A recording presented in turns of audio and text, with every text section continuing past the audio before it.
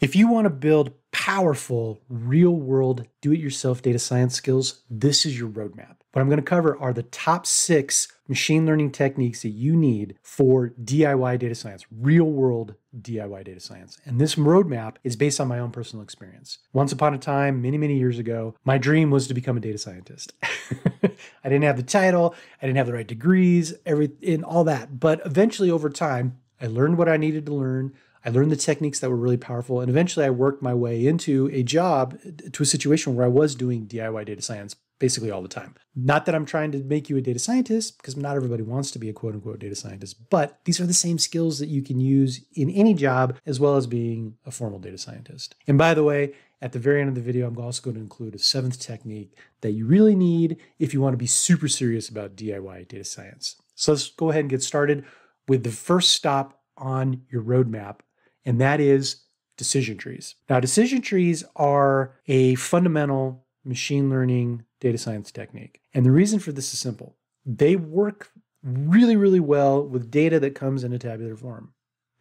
If your data is tabular, if it comes from a database, if it comes from a CSV file, if it comes from an Excel workbook, then decision trees are probably a good bet for you. Now, not only are decision trees super, super powerful with real-world business data, they're also extremely easy to learn. And in fact, you can learn how they work purely and intuitively without even knowing the underlying math. Now, the great thing is, even if you decide to learn the underlying math, which is certainly a good idea if your goal is to become a quote-unquote data scientist, the math isn't that difficult. No calculus is required, no statistics are required. So decision trees are the single best place to begin your DIY data science journey, because the algorithms are simple to learn, and then you can use that to springboard into other really super important concepts that apply to any machine learning technique that you might ever use. So things like the bias variance trade-off, how you tune hyperparameters, how do you estimate your error going forward? Like, hey, is my model going to be any good if I use it in the future? All those things are most easily learned. The base concepts are most easily learned using decision trees. So that's why they are, number 1, the first place to begin your journey. Stop number 2 builds on stop number 1, and that is the mighty random forest. Basically, what happens is that you take your knowledge of trees and then you bootstrap into a more powerful machine learning technique, which is a random forest. Now, based on the name, forest, as you might imagine it, random forest is a collection of many, many decision trees. If you think one tree is good and you think many, many trees working together might be better, then you're on the right intuitive track. So the random forest is a production quality, state-of-the-art machine learning technique, or what's most technically known as an algorithm. And this algorithm, the random forest algorithm, is super useful for any professional. Doesn't matter where you work. Healthcare, nonprofit, government, marketing, supply chain, doesn't matter. Random forest is a super powerful technique that you can use anywhere. And it also teaches you some additional concepts that are important in real-world machine learning, which is ensembles. A collection of machine learning algorithms, machine learning techniques all working together is known as an ensemble. And a random forest is the best way to learn about ensembles because, once again, the algorithm, just like decision trees, is as simple as it is powerful. So it's accessible to any professional. Almost no math is needed at all to understand what's going on. And you build up an intuition of why random forests are better than individual decision trees. And then that knowledge applies to everything else that you might learn. So that's stop number 2.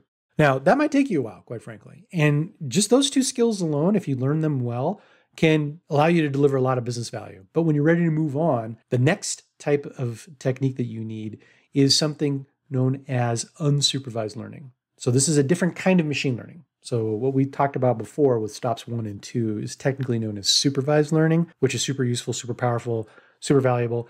And there's unsupervised learning, which is another super useful, powerful technique. The easiest way to think about the next stop intuitively is that unsupervised learning is all about extracting hidden structures and patterns in your data. For example, stop number 3, which is the k-means clustering algorithm. So k-means is awesome because k-means is a powerful way to perform cluster analysis on your data. And let me give you a classic example. And it comes from the realm of marketing, which is we have a bunch of customers and we would like to be able to market to them better. So what we want to do is we want to divide them into groups. This is what's known as segmentation. But essentially what you're doing is you're clustering your customers based on demographics, like their age and education and income, as well as their individual behaviors. So let's say, for example, you operate a SaaS platform, right? Software as a service platform. You might record what people do. right? What they click on and all that kind of stuff. And you can use those behaviors and the demographics together to group or cluster your customers and then analyze them and say, why is this group different than this group? What's different from that group? And that can help illuminate what you're doing for your marketing to improve your marketing. And that's a hypothetical example, right? Instead of customers, think insurance claims, think patients in a hospital, think employees at your company. It could be anything, right? It doesn't have to be customers. It could be something abstract like an insurance claim. So cluster analysis is super, super powerful because most data in the world doesn't have the information that is needed to use the first two stops. You just have the raw data. That's what unsupervised learning is for. And K-means is a perfect place to begin your journey with unsupervised learning because the algorithm is extremely simple to understand how it works. And generally speaking, it works pretty well in most real-world business analytics scenarios. So it's a double whammy. It's powerful and it's easy to learn. Now, stop number 4 is another unsupervised learning clustering technique, and this is DBSCAN. That's what it's called, the DBSCAN algorithm. DBSCAN is another type of clustering algorithm. And the reason why I mentioned it, you might be thinking to yourself, geez, Dave, well, why would I need 2 clustering algorithms if this K-means thing is so good? And the answer is K-means doesn't handle every situation. So DBSCAN is another good skill for you to have in your back pocket so that if you ever need something beyond K-means because it's not working well for you, you can try out DBSCAN. So between those two algorithms, those two unsupervised learning techniques, K-means and DBSCAN, that has basically filled everything I've needed in my work for more than 10 years now, my hands-on data science work. So those are 2 very powerful algorithms, right?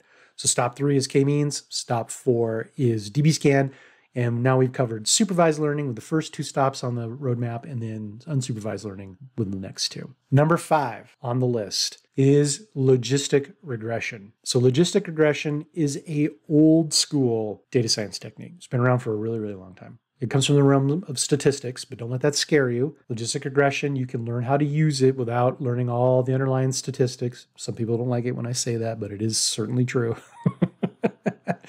And logistic regression is awesome because what logistic regression allows you to do is build a predictive model where the outcome is some sort of like yes/no situation. So for example, is this credit card authorization likely to be fraudulent? Yes or no. Logistic regression allows you to build a predictive model to accurately predict those things. And then what logistic regression provides you is the ability then to interpret the various factors that go into those predictions to understand their relative importance. So logistic regression conceptually has some overlap with the first 2 stops on the roadmap, decision trees and the random forest, because you can use decision trees and the random forest to predict these kinds of things as well. However, what you don't get with the random forest and decision trees is this mathematical interpretability, because literally what you get from your logistic regression model is a mathematical function of all the various features, all the various factors, and how much they are weighted towards the prediction. So it's more interpretable from a certain perspective.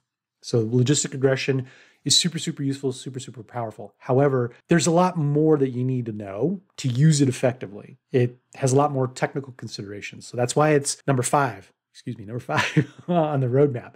Because you don't necessarily want to start there early on in your journey, to be quite frank. You can get there eventually, but the first 2 stops on the roadmap, usually good enough for a lot of people for a long time. But logistic regression is there in the 5th spot. And then lastly, number 6 is linear regression, another old school statistical technique. Now, linear regression is similar conceptually to logistic regression insofar as it produces a mathematical model, a mathematical equation of its predictions. But what linear regression predicts instead of this yes/no situation is it predicts numbers. So things like sales, costs, expenses, age, weight, things like that, any number. Think of something that could have a decimal point in it, and that's what linear regression is for. Now, linear regression is an OG, old school OG data science technique. It's been around for a long, long time. Like logistic regression, the reason why it's so far down the list on the roadmap is because it places more of a burden on you. You have to learn a lot more to use linear regression effectively. And the first 2 stops, decision trees and random forests, can also predict numbers. You can also use them to predict numbers. So you can get away with not using linear regression for a long, long time,